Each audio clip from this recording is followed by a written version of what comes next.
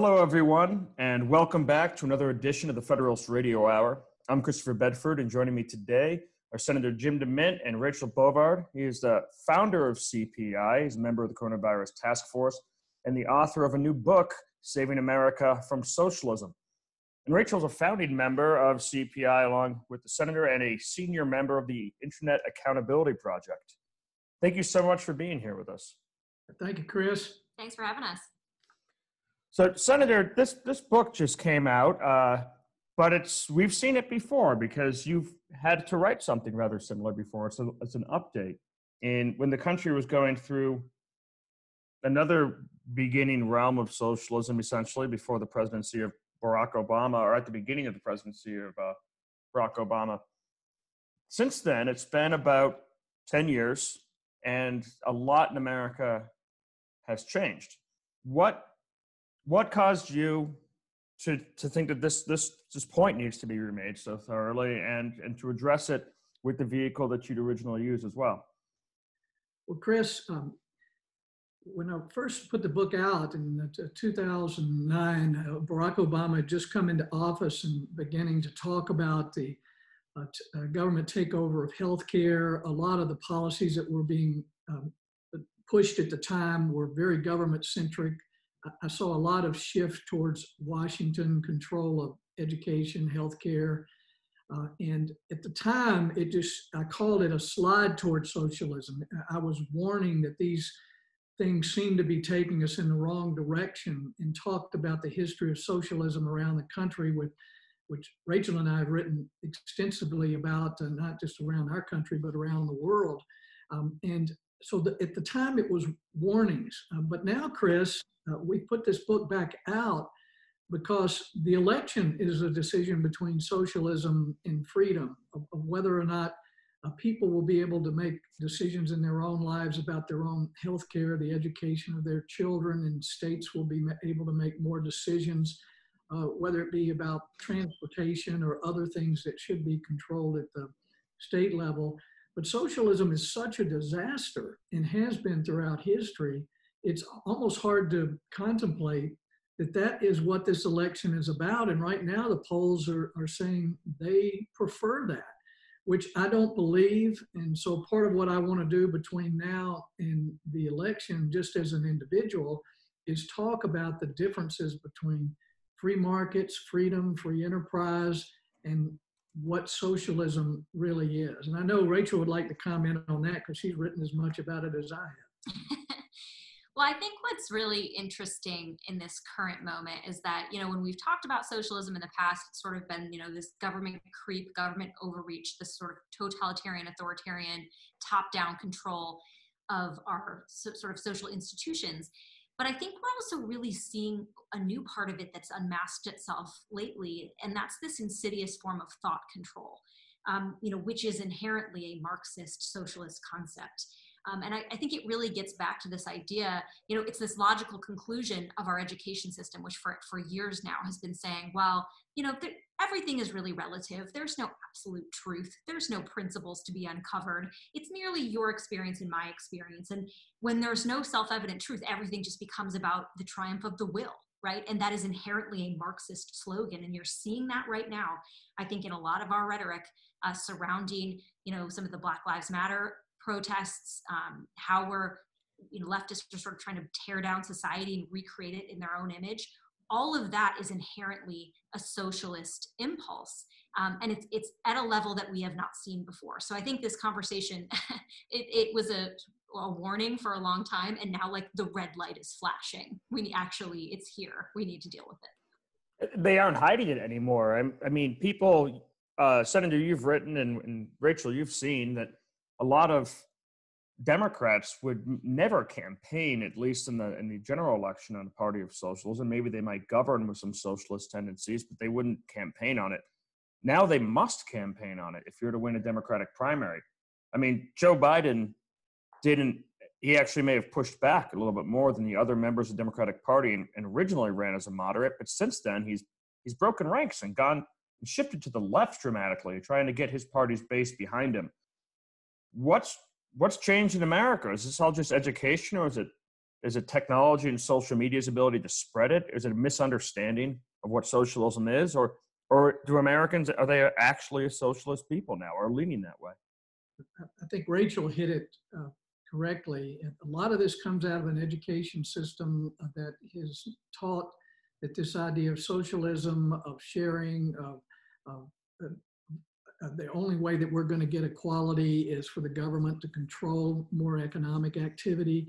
And our universities have gone completely over to the socialist, anti-capitalist side now. So a lot of this is coming out of our education system, and the majority of millennials today think socialism is a better idea than capitalism. But if you look beneath the hood, Chris, on what these people really understand about socialism, they don't understand it.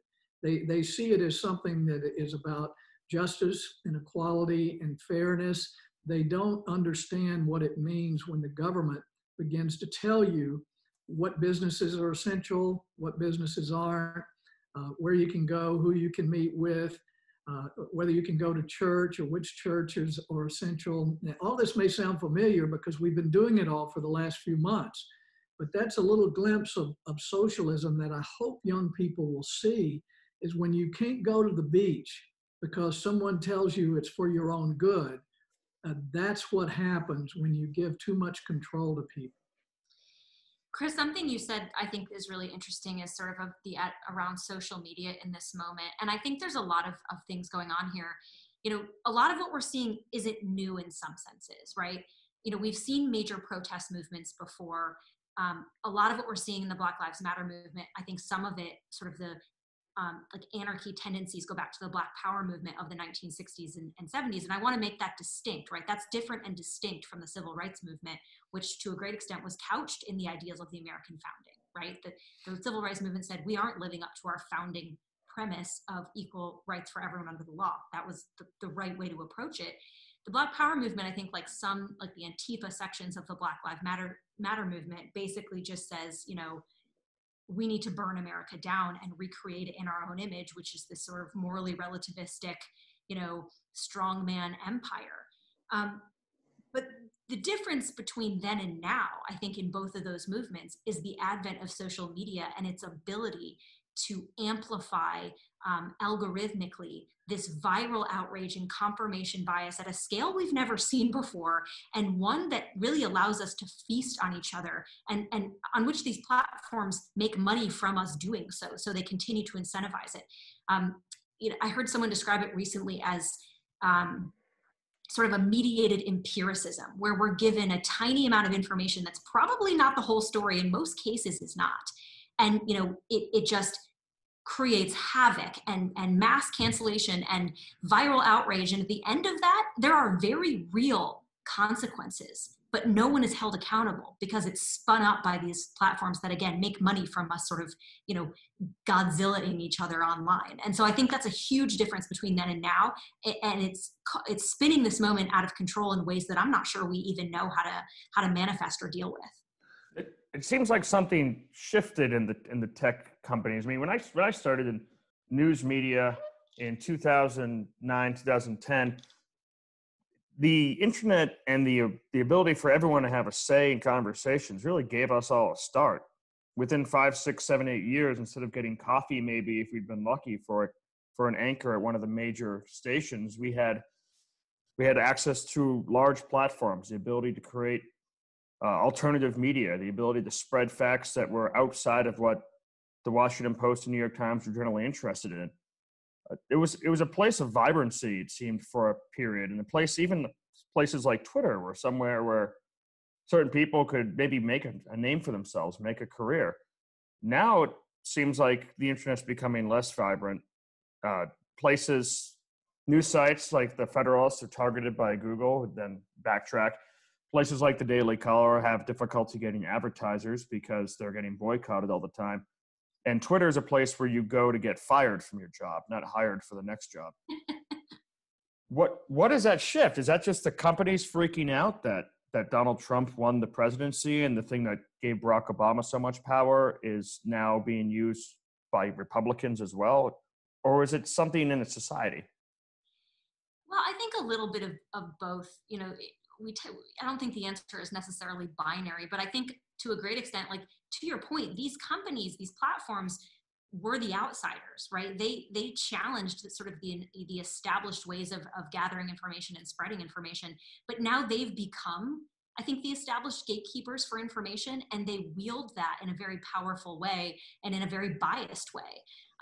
And I think that that's a huge shift. You know, these platforms are monopolies at the end of the day. Like, they have monopolies over information, but their ability to wield that power also has ramifications for elections, for human behavior, for privacy, for speech, for all of these sort of existential questions that together sort of create a social fabric. So it's not good enough, I think, to say simply, well, this is just private companies, you know, operating in the free market. What we're dealing with is so much larger than that, and the ramifications are so intense that this is not just a market question. This is a societal question.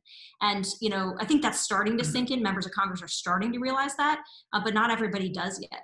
Well, Chris, we need to realize where the money is here. A big corporate America, who they funded broadcasting for years through their ads, are now funding a lot of what goes on in the internet. And like you mentioned, if you can't sell advertising, they're going to be able to run you out of business. So the big shift in the last 10 years is that corporate America has moved as far to the left as the Democrat Party, and they are funding a lot of what's going on today, and actually creating a monopoly along with the internet of who can survive and who can't. And that's something we really need to look at, is corporate responsibility here, and corporate money on the left blending itself with these huge tech companies that sell data for things that they give us for free. And for a long time, I think all of us just thought this was wonderful. We get all this stuff for free, but they're selling our data. And unfortunately, governments become a big part of buying that data from the tech companies. And so it gets back to crony capitalism between the government and a big business, big tech right now. But the good news is, I think the internet is still a big, vast frontier of freedom.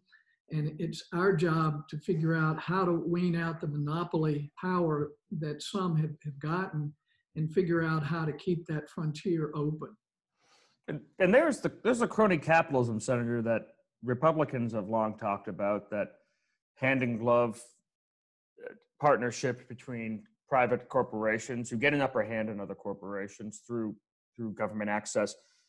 But Amazon and Google are different. The East India Company and some of the most powerful private companies in history don't have nearly the influence or control that modern tech companies have over the day-to-day lives of Americans. We used to think that having an army was the greatest thing now, but instead they can control what you see, and in a large part what you think and how you interact with each other in a way that private armies never could. But since you wrote this book last, a lot of people on the right, including yourself, Tucker Carlson, Senator Hawley, have come out against these sort of things. And it does fit with Friedrich Hayek's thinking on this, you quote throughout the book, that anyone who becomes a monopoly must be made a whipping boy of capitalism and not its hero.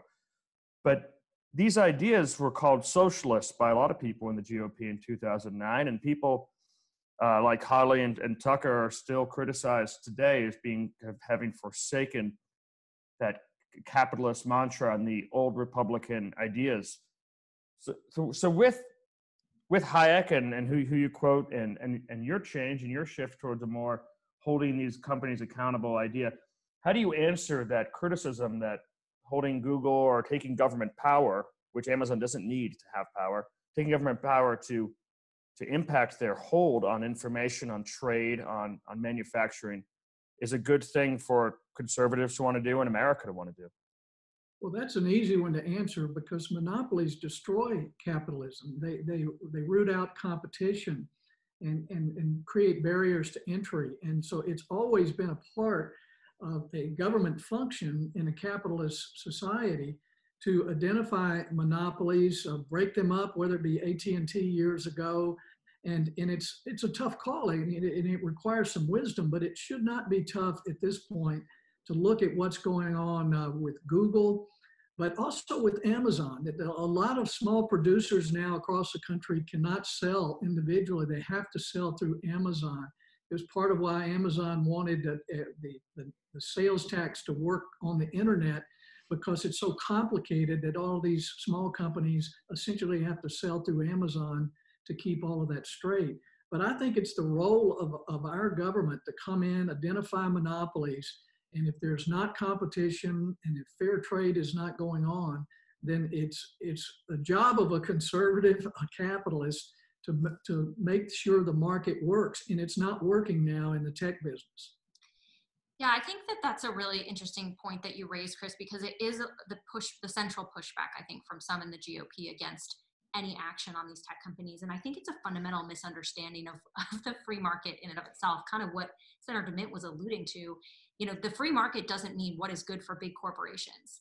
It means what is good for everyone that's participating in the market, both consumers and producers, and particularly small businesses. And that's what we're seeing here, is that small businesses are just being stomped out of existence. You had several of them come before Congress in January, just begging them to take action because these big companies were going so far as to just steal the intellectual property of these small competitors because they could, because they're so large that they can put these companies out of business to no ramifications at all.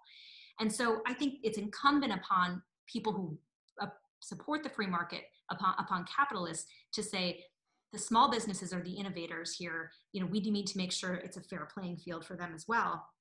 But I think from a broader perspective, it also gets to, you know, how we protect liberty. The government is not the only threat to liberty in this country. Corporations and mega corporate power can also be a threat to liberty. And that, I think, is something that, you know, not corporatist libertarians, but general libertarians understand, because there's inherent skepticism in libertarianism that is skeptical of concentrations of power, whether they exist in the government or at the corporate level. William F. Buckley was famous for saying, "I will not cede any of my power to the government or to General Motors." And I think his statement is still applicable. Just replace General Motors with Google, and there you have it. And Chris, a big part of socialism is what we call crony capitalism, where the government becomes allied with some of these big business interests. And we see a parallel in the tech industry with trade in general. Conservatives, Republicans are very much for free trade. And there was a lot of criticism of clamping down on bad players like China. But if there really is going to be free trade, it has to be free trade with laws and rules that both sides follow. When you don't enforce those rules, it all begins to deteriorate, as we've seen with China and some other countries. So I think conservative free market principles have some guiding principles that you have to guard. Otherwise, you lose the free market idea altogether. Yeah, that's true. I think all of that. And Rachel, I don't think I'd heard that Bill Buckley quote. I wonder if that made it at all awkward for him visiting Ronald Reagan in his General Motors home, his GM-sponsored house where everything was provided by General Motors when he was a spokesman. Maybe they didn't know each other back then. But a lot has changed on the right, Senator and Rachel, in the last 11 years. If we go back to 2009 and look at who were the most influential voices on the right, the people who were the real power holders, 2009, then 2010, then 2011, the Kochs were very major. At least they were starting to become that. National Review was maybe the top magazine. The Weekly Standard was up there. The Bush family, even though President Bush had just left, still had a huge amount of sway in the Republican Party. The columnists who have since passed or have since changed some of their ideas are now opposing, like, the sitting Republican president, from George Will, who I know is a friend of yours, to Charles Krauthammer, who we've since lost. A lot seems to have changed in the 11 years since you published these books. Do you think that what you've seen, and you founded also Conservative Partnership Institute to try and train young conservative Senate staffers and Hill staffers and people in the media and connect people on how to make an impact, like you both did when you were in the Senate? Do you find these changes positive? Do you think that they still need to continue? Some of your allies, like Tucker Carlson, have said that they still need to continue and have in particular targeted the Heritage Foundation, where you used to be. Do you find these changes to be positive? What do you want to see continue to change? And where do you think things have gone right and where they think they've gone wrong? Well, I think the Republican Party needs a lot of improvement, particularly here at the national level. We've always been battling what we call the Republican establishment that's mixed in with big corporate money, that the same corporate money that supports a lot of folks on the left. And so that seems to have always been my battle in Washington. And I think it's been all the way back to Rockefeller Republicans versus Reagan Republicans. There's always a tension, but the establishment swamp-like Republicans are tied in with a lot of big money here in DC. And we've taken them on with Senate Conservatives Fund with some success over the past when I was involved with that. But they are hard to fight. And right now I'm very concerned about Republicans because they seem to have just submitted and accepted the $1 trillion debt and the continued spending. There's very little talk of the need to regain some fiscal sanity. The Federal Reserve is essentially out of control with what it's doing with our monetary system. You just don't hear a lot from Republicans on the basic principles of fiscal responsibility and balanced budgets, and they seem to have accepted a lot of the government-centric ideas that we have to do everything from the federal level. I mean, Donald Trump, while I don't know that he's ideologically a conservative, he is a very pragmatic person in trying to get the right things done. And it's been hard for him to get the Republican Party to come along with ideas that Republicans have supported for years. So I think we're in a state of flux at the national level, and I would be distraught if I didn't go out all around the country and see at the state and local level, many cases, there are a lot of fantastic Republicans working to save our country. And I think the bench for conservatives is fairly deep across the country. We just need more national leadership. Yeah, I think it's obviously a time of turmoil, I think, for the Republican Party. But I think for conservatives, and it's also a time of turmoil for conservatives, as you point out, right? There's a whole host of fractures on this point. But I really think part of that comes from the fact that I think conservatives, some Republicans have gotten really entrenched about their ideology, right? And conservatism, if you go back to its root, Senator DeMint and I wrote a book last year on Russell Kirk and conservatism. Kirk was famous for pointing out that conservatism is distinct from ideology. Ideology is what the left gives us. It's reflexive. It's a set of policy prescriptions that you must not diverge from, or else you are heretical. For some reason, I think Republicans have adopted this position, and it's led them astray. It's led them to I think, teetering toward irrelevance, because nothing that they're talking about is applicable to grassroots conservatives who really feel that their way of life is under assault, right? They really feel like in 5 years, their way of life may not be here anymore because the left has no qualms about trying to stamp it out at every possible level. And here's the Republican Party saying, well, what's going to solve that? Another capital gains tax cut. And it just doesn't line up anymore. But I, and there's some people who say, well, we can't abandon our principles. Well, that's not what our conservative principles say. If you go back to, again, Kirkian conservatism, let's just take one thinker. His principles of conservatism were accumulated tradition, private property, prudence, equality of rights, and a strong civil society, among many others. And he was very famous for saying that looks different in every generation.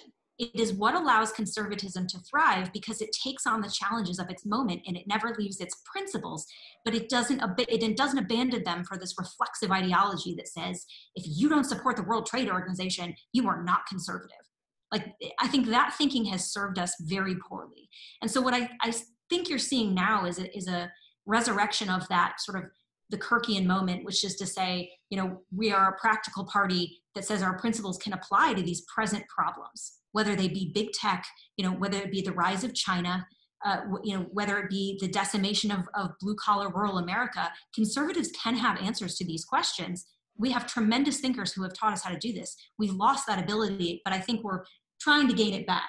Yeah, I mean, I think we see with the Federalists, that we see with, as Rachel mentioned, some Daily Caller, Breitbart, not that we all always get it right, but there's an alternative voice now that's helping, I think, to consolidate conservative thought. And Rachel and I would really like to get across this idea this idea that there's 10 steps to being a conservative generally misses the point, particularly if you wrap it in just political policy.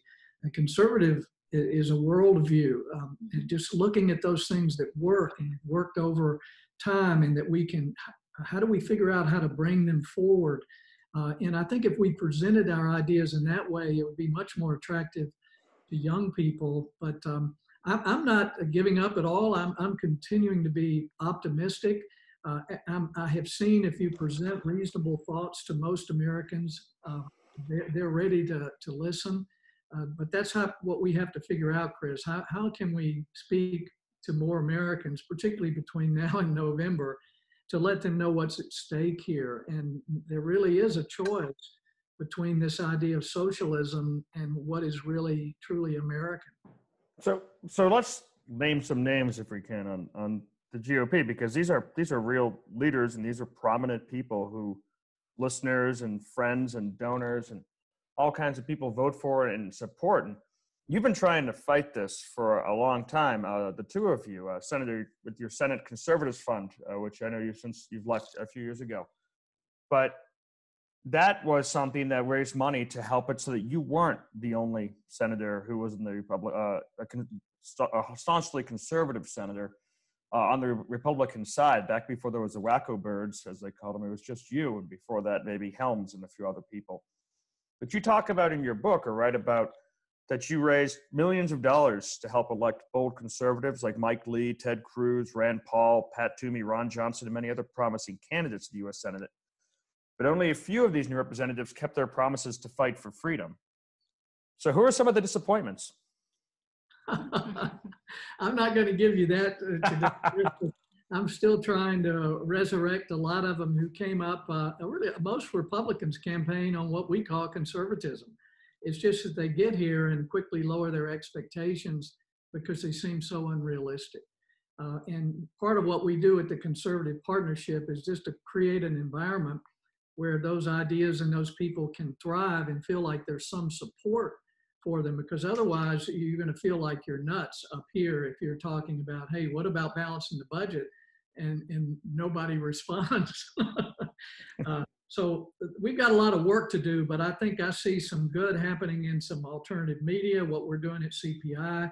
There's some good groups that we're partnering with here and all over the country.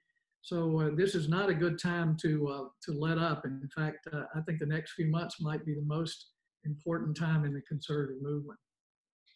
I do think it's worth making the point, though, that like the Senate at large, right? The Senate has been governed by Republicans for the entirety of Trump's term in office. For 2 years, the Republicans had complete control of the government, and we got nothing as conservatives. We got tax cuts, which is good, but considering that we had full control of the government, we got nothing for cultural conservatives, for traditional conservatives.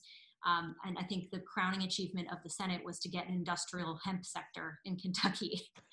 So, I think there's something to be said for the politicians that we elect trying to be relevant, because right now I think conservatives across the country are looking for Congress to become relevant, to stand up for them, to stand up in the face of abject assault, I think, from the left on virtually every area of their lives.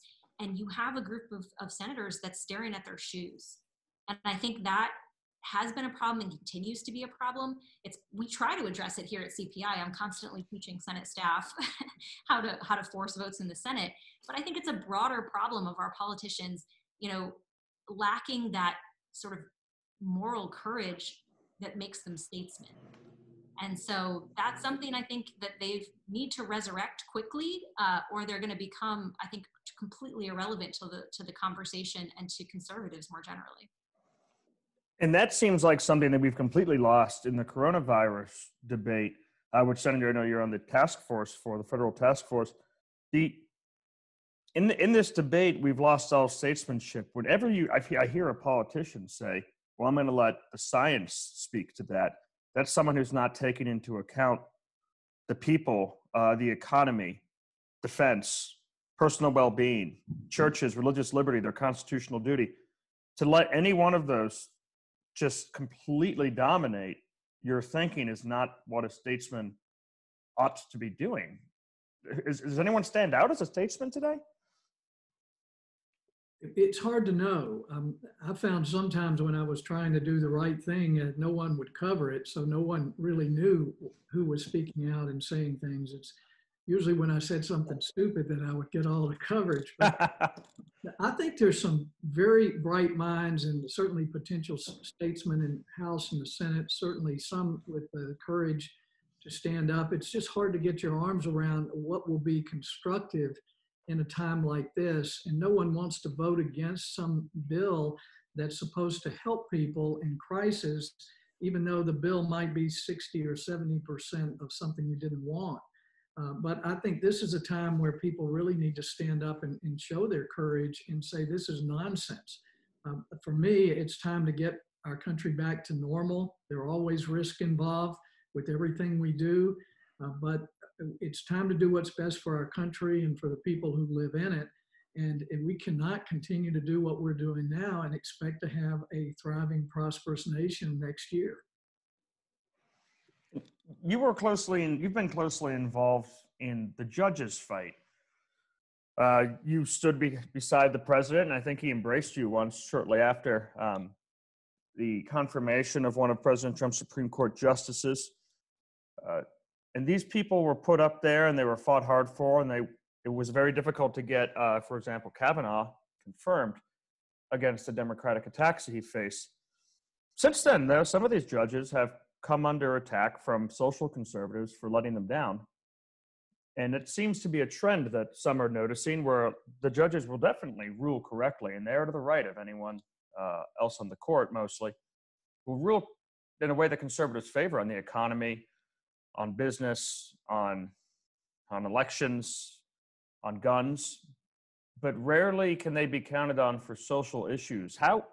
Having been in this town and worked in this town for years, the two of you, and had to deal with a lot of the backroom fights and the public fights to get conservative judges across the finish line, what do you think of those complaints from social conservatives on being left behind in that front, and how would you suggest fixing those? Because I know those are matters that you hold dearly as well. Well, no, I'm certainly concerned, and I've certainly been disappointed. John Roberts is a huge disappointment, and I'm afraid once these judges taste the adulation of the left, it's hard to get them back. And the problem there is just like in the House and the Senate and the administration, that there's just no reward for doing the right thing. I mean, we may think we support them when they do the right thing, but Clarence Thomas doesn't speak at many universities or high-level Ivy League schools. I mean, if you do the right thing, you don't get the adulation that you do.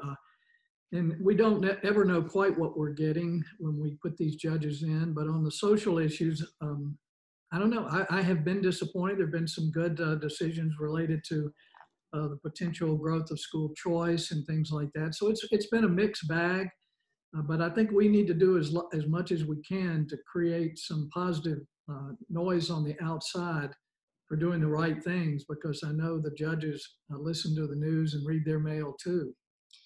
So I think this is a really critical point because of the fact that the Republican Party for years now has made judges their legislative strategy. And this is why I think what we saw from the Supreme Court this term was such a gut punch to social conservatives, traditional conservatives in particular, because for years, Republicans, particularly in the Senate, told religious conservatives, well, we don't have to fight for you because the judges will do it. And this is how we're doing it, is we're confirming these judges who are going to give you everything you want. And that was completely dismantled in a matter of months, this Supreme Court term. I think to a great extent, we will be unraveling this Bostock decision and its ramifications for traditional conservatives and for genuine people of genuine faith, of any faith, are going to be so impacted by this decision.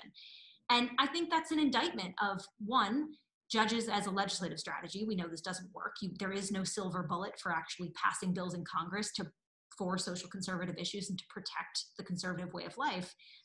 But I think the second point is that our process for vetting these judges and confirming these judges, we didn't quite get it right because we were told all these judges were great on social issues and they haven't been. And anyone who questioned that, you've mentioned Josh Hawley. Senator Hawley tried to vet conservative judges on this issue and was smacked down and smacked around routinely by the conservative legal establishment. So there needs to be some self-reflection on the part of conservatives, particularly in the judicial establishment, to say, did we get it right? How can we fix it going forward? And I think the fact that we've seen no reflection from either Congress or the conservative legal movement is concerning to conservatives, and I think should be, because again, these are the people that we've tasked with protecting our values, protecting our political way of life, and they don't seem very intent on doing it. Now, you write this book, Senator, and it's in some ways, well, it hits on some lofty ideas, a lot of lofty ideas. In some ways, it's in a way that's rather understandable. It begins a lot of its chapters with familiar children's stories. America's children are going through a lot right now, as you've talked about, Rachel, with the education system when they get a little older. But right now, the children are hearing from the news that they should be afraid. A lot of the news, the schools are shut down, the teachers won't teach them, and when the teachers do teach them, they're teaching them to hate the country, and after they get maybe to grade 4, and about gendered pronouns and all kinds of different left-wing programs. What would you say to the young people and to parents who might be listening who'd be interested in buying this book, Saving America from Socialism, on the lesson for younger members of their family and how they might enjoy this and what they're getting from their education system and what they should draw from this unbelievable exercise in federal power, I mean, greater than anything we probably saw domestically, even in World War II, for a clampdown on civil rights? Chris, it's a great question. The reason I wrote the book is I know that you lose the things you care about if you don't understand how you got them or how meaningful they are. Sometimes we don't know how good they were until we lose them, and then it's too late. So the book, Saving America from Socialism, it talks about what makes America work. It also talks about the greatest threat, which is socialism and centralized government power. And I think the best part of the book is the end. What can we do about it as individual citizens? Every person has a role to play. You don't have to be in politics, but as part of being an American and part of being a citizen is what makes America work, because we're built from the ground up with millions of people making their own decisions about how they want to live. And one of the recommendations is, I think the most important is we need to have more education choices. We need to have education savings accounts where the money follows the students, where parents can pick schools and there can be competition of schools. We've got to move away from the model of government education. If we don't, we're going to have more government in every area of our lives. And there's still time. There are a number of states doing this. We don't have to pass a major bill in Washington. Hopefully we can pass a few things that will get the federal government to opt out of control. So I'm optimistic that every citizen can make a difference, but you can't if you don't understand the things that make America work and the biggest threats that we have right now, which is socialism. So Rachel, a lot of people would want to buy Saving America from Socialism from Jeff Bezos's Amazon.com, but where would you buy it as an opponent of Amazon? I'm a big proponent of a couple of places. One, I mean, local bookstores, they're a dying species, but they do still exist. I lived on Capitol Hill for a very long time, and the little book libraries that people set up in their neighborhoods, I always am a contributor and a consumer of those as well. But also book shares. I don't know if people still do this, but I have a book club and we trade our books when we're done with them. So even during coronavirus. Even during coronavirus. Wow, that's very brave of you. I'm a profile in courage. What can I say? Well, you can get it from Barnes and Noble online, or you can make a contribution to the Conservative Partnership, and we'll send you a free book.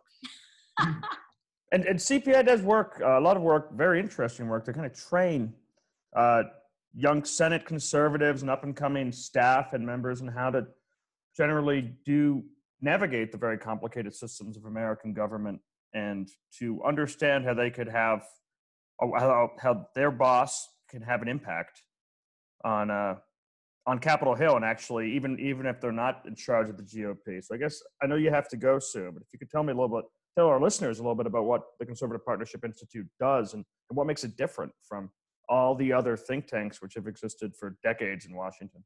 Well, we're not a think tank at all. And part of our philosophy, Chris, is we don't duplicate what other people are doing. We partner with a lot of groups. Some of the think tanks, we certainly do some work with, the political groups, grassroots groups. So we work with a lot of the different conservative groups. But one of the most important things I think that we can do, and Rachel leads that effort, and I'll let her talk about it, but I found in the Senate, one person can make a big difference if you know how the place works. But you have to know a lot about the parliamentary procedures and how to offer amendments, or how to go down and hold something so it can't go through. And if you hold something that somebody wants, they'll start talking to you about what you want and what you want to change. So I had great staff in the Senate, and a lot of them are working here running the Conservative Partnership. Or Rachel was there at the steering committee. Gosh, how quickly I forgot.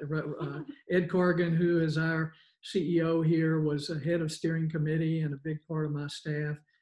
So having the right staff is over 50% of the battle. And if you don't get good staff when you get here as a conservative, you're not going to be a conservative very long. You're going to go with the flow. You need good people around you who are encouraging you every day. But Rachel, you can talk a little bit more about the training and the different courses and how they work. Yeah, a lot of what we try to do here is we recognize that there's a lot of groups that work on policy, and that's great. And members and staff can have the best policies, but if they don't have the ability of maneuvering with the best tactics and strategy and parliamentary procedure, the best policies are going to go nowhere. And so that's where we really come in, is we are sort of a tactical and strategic organization. Practically speaking, that means I teach a lot of Senate procedure and a lot of House procedure.